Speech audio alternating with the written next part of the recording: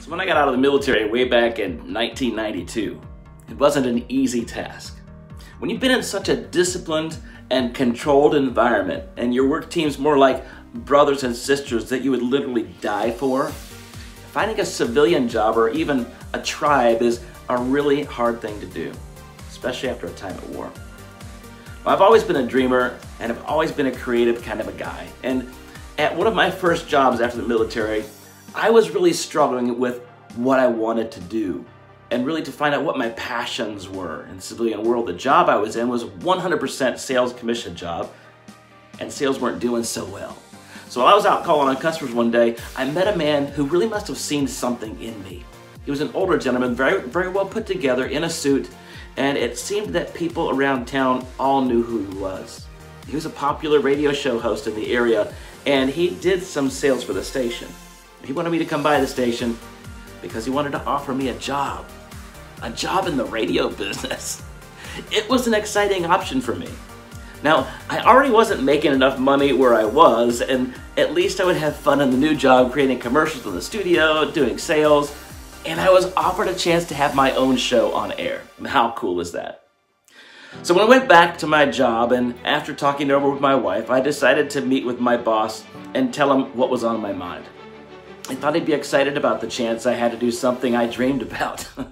Well, within a few minutes of our meeting and me nervously sharing my heart with him, he erupted in anger and said, "Matt, you're absolutely stupid."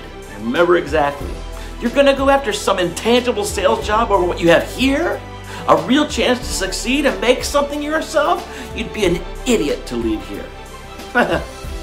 Well, when I mentioned that I couldn't even pay our bills and off the draw that I had right then, and I was offered a commission job that the other job would actually pay more and give me a chance to pay my bills and really make a difference in people's lives, well, he told me that he didn't accept my letter of resignation and that I could get my things together and leave.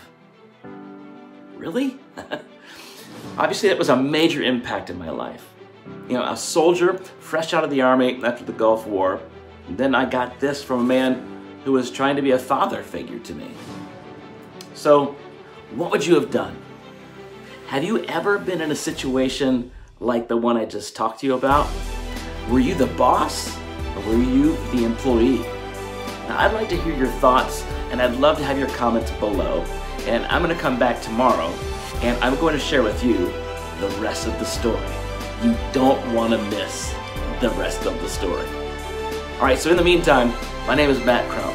I'm an author, a keynote speaker, a coach, consultant, and a LinkedIn content creator. I love doing that here. It's my passion to help you overcome life obstacles that are blocking you from achieving your #1 goal.